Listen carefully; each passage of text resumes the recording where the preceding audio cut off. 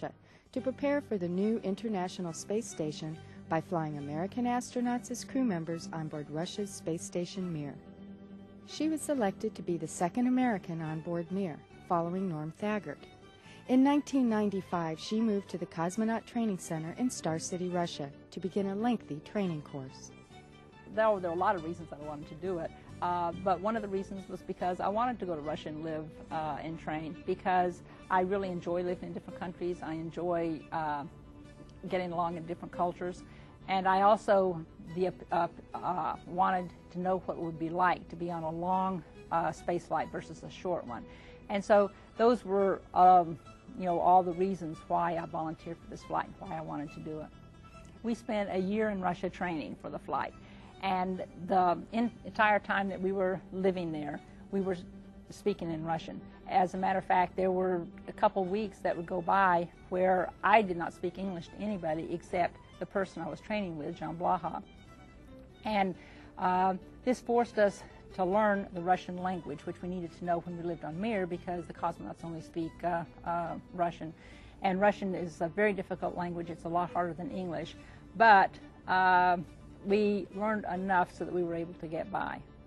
In March 1996, the crew of STS-76 launched from the Kennedy Space Center in Florida. Their mission: rendezvous and dock with the Mir space station, deliver supplies, and drop off Shannon. There were a few days of joint activities and an emotional farewell. The shuttle crew undocked from the Mir and headed home, landing back in Florida to complete a successful 10-day mission. It would be a full 6 months before Shannon would see her colleagues back on Earth.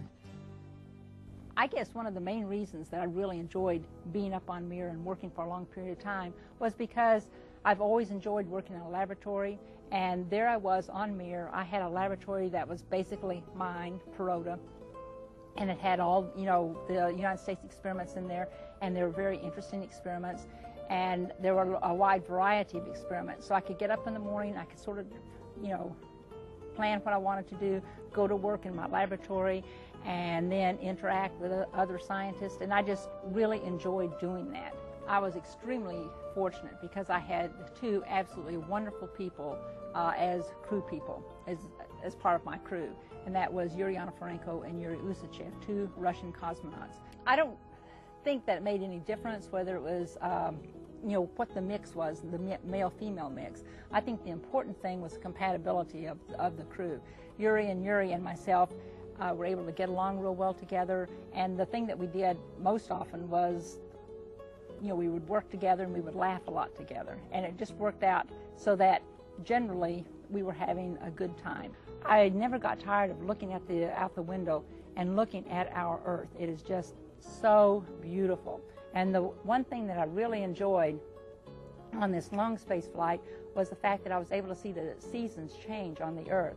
Now, I started off in March, and so as we were flying over the northern hemisphere, I would look out and I could see the frozen lakes, and I could see snow on all the Central Asia as we flew over.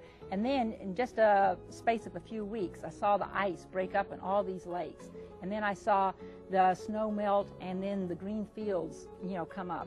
And it was just a remarkable experience to see the seasons change. One of the very beautiful things that I saw when I was up on Mir was we had a real good pair of binoculars, and so as we flew over Kennedy Space Center, and I looked down, I could see Atlantis on the pad ready to launch, and that was pretty neat. And then after Atlantis, STS-79 launched, we could see as it sort of climbed up in the sky. And so that was pretty neat, knowing that somebody was coming to rendezvous with us, and then I was going to get to come home.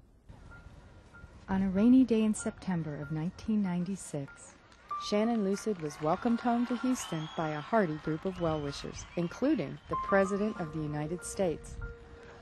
It's an amazing, amazing achievement.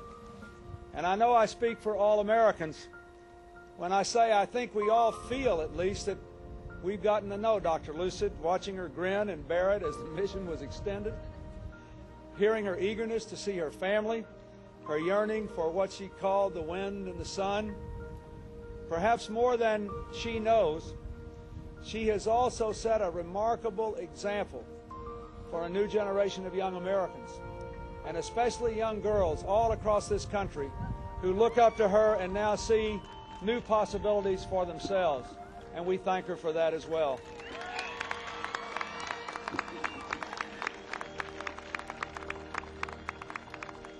After having been back on the planet for only 24 hours, she walked unassisted and gave a speech thanking everyone for their support.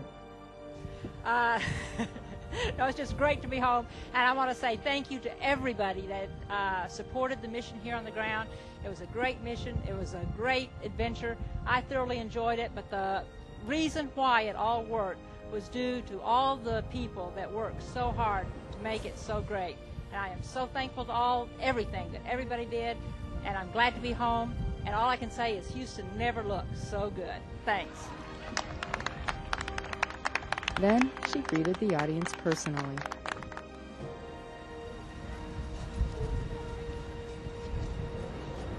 So what's next for Dr. Lucid?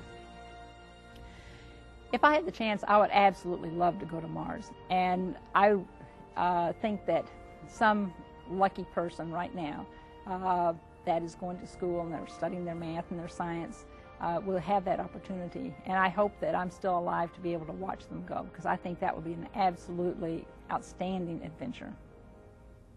I think it is very, very important for a person to enjoy what they do as a career, their work that they do for a living. And I think that that should be the primary thing that a person considers when they're looking at what jobs that they want to do. I don't think a person should pick a job because you get a lot of money for it. I don't think you should pick a job because it has a lot of prestige. I don't think you should pick a job because that's what your mother and father want you to do. I think that you ought to have a job that you really enjoy, and that when you wake up in the morning you think, oh great, here's another day that I can go to work.